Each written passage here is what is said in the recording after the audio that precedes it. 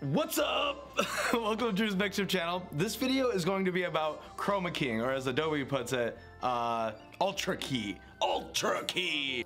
Adobe, you're being a little extra, okay? Well, anyway, I kind of want to go through both of the programs and see which one is faster to use, more accurate, and able to pick up and destroy the blemishes. Like, I can tell I have a little bit of a dark spot right here, so I'm seeing which program's able to kind of exclude those like little imperfections, okay?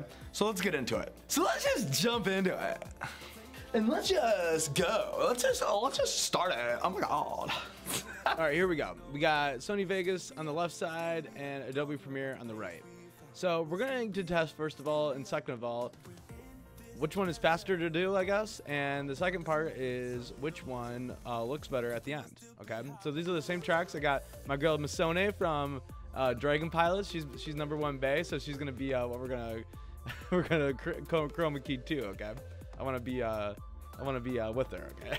This is stupid. Okay, so first things first, to chroma key in Sony Vegas, you do the FX key, go here to chroma keyer, okay? Now is the fun part. Here we go. So first of all, you want to get a spot where you can put this little ink dot, and if you need to, you can mute this track, uncheck this, and you can kind of really get in there and see which one is the best. There you go, like that. And another thing you can do is just kind of move this thing around until you're really blacked out. Now let's see here. We're just gonna move that around a little bit. Okay. All right, I'm gonna mess around with this and we'll come back. Okay, so I figured out the color I need. Okay, so after I did that, I went right here. Okay, and what I've noticed is that really the best that Sony can do, or that Vegas can do, is if it's at a 0.5 for the low threshold. That's kind of the golden. Now you could, if you wanted to, I'm not, there's no rules to this game, but you could do higher and lower if you wanted to. And that's with this slider right here. And that basically gives you a little bit more leeway with the 0.5. And then after 0.5, you start to kind of disappear. So I like it at 0.5. It gives you some wiggle room. The high threshold right here definitely makes you invisible, but those blacks stay with you. So you can notice my beanie and my hat is still there. And yeah, so I like it right about there. You know what, right here you can't really tell, but in the shadows a little bit, it's kind of going away. So I like those two at 0.5. Okay, now the blur, that doesn't do much. All that does is make you blurry around your around the edges. So you know what I do? I just don't ever put that on. If I do, it's like maybe like a little bit, but there's not really a good point to doing that. I don't really like it. Yeah, okay, so there we go. That's our effect right here. Easy peasy. And we're with our #1 bae, Miss Sony. Okay, easy peasy. Now let's go to Adobe. Okay, so this one's Adobe, and first thing I can tell you is it's called Ultra Key. Okay, so it's Ultra Key, not Chroma Key, because Adobe be Adobe. So you just take that, drag it right here, and on this left panel right here, you see the Ultra Key. Okay, so you can do key color, and you do the eyedropper just like Sony, and you just want it like right around there. Okay, and you have a lot more options. And I mean, I'm talking with these are your main options right here. These three: the matte generation, matte cleanup, and spill suppression. Color correction is just color correction for your actual beautiful face. So let's transparency. You probably know what that is, like which part. So you kind of want it like pretty much at 50. Matter of fact, we'll go back to default. Now highlights, default's 45 by the way. Okay, I'm gonna mess with these, but basically not looking good here. So I guess we're gonna have that at 0. Shadow. Now I've had pretty good luck with shadow, but what it does is it makes your blacks weird, and you can see that right in my hat here. I'll even expand this a bit. Now look at my hat when I mess with shadow here. It kind of gets all pixelated, but the shadows in the corners go away. So we're just gonna put that around there so that my hat's not going too crazy. See how that looks. Yeah, my hat's still crazy. Let's turn that down. Ooh, 60 is about all we can get away with. Okay, so we're at 60 tolerance. Can't really tell anything with tolerance. Yeah, that one's a little busted. Okay, pedestal. Okay, so we want that at 100. All right, choke. I'm not sure what this does, to be honest. Oh, that kind of loosens up the edges. Kind of eats away the edges of yourself so that green isn't showing. We can do that. We can just give it a little, get a little choke. Now soften does the opposite, gives you a little glow.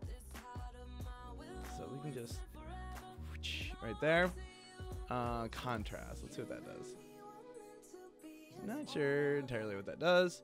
Midpoint. Don't know what that is. We'll put those two at default. Now spill suppression. That's like makes me black and white for some reason. Range. Yuck. Put that back. Spill. Let's see what that does. Squanto. Luma. Don't know what that does either. And there you go. And then we only have color correction. So let's see how the Adobe look. Now that's pretty good. I gotta say, yeah, of course, you see a little bit in the corners here, but it's not bad. Now let's compare that directly to my other one here, and you can already see the edges are a little funny, and I have these both at full quality here, so the edges are a little funny. And let's put this down here. What? I just want this down.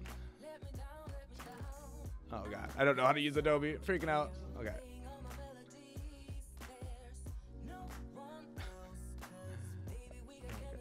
Okay, how do I get rid of this? There we go. Okay. Gee, that was freaking there.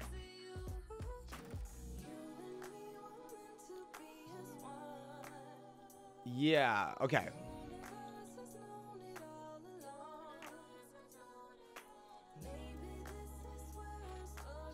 Yep, here it is. The final, this is the best I could do on both sides here.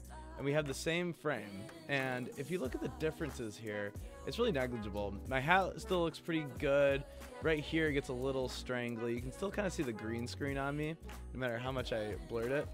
And Adobe definitely cut off a lot of my hair right here, but I can't blame him for that. You can see the green around the sides of my face here, and I am starting to get invisible right there. But for the most part, I'd say Adobe really nails it here, because you don't see any of those green, because it has that that sharpen tool, so it really cuts around those edges. And I gotta say, it was a lot faster than Sony, but I'd say both are pretty good. Okay, but that's just the difference right here. It's that Sony's is just quick and dirty, and you got it done. And it's relying a lot on you picking the right color. Adobe has a lot more options. Kind of takes you a little longer, but it really helps you if you can't get that all those colors right. So yeah, I mean, I'm not gonna say Adobe wins, but I mean there's good and bad here. But I will say in this particular frame,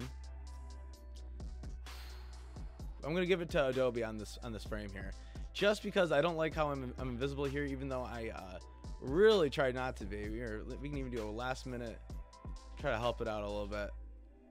No. That's about it. That's all she wrote. Ooh, yep. It's about all it can do. So if you're on a budget green screen, Adobe's gonna help you out, and Sony is gonna be a little harder to work with.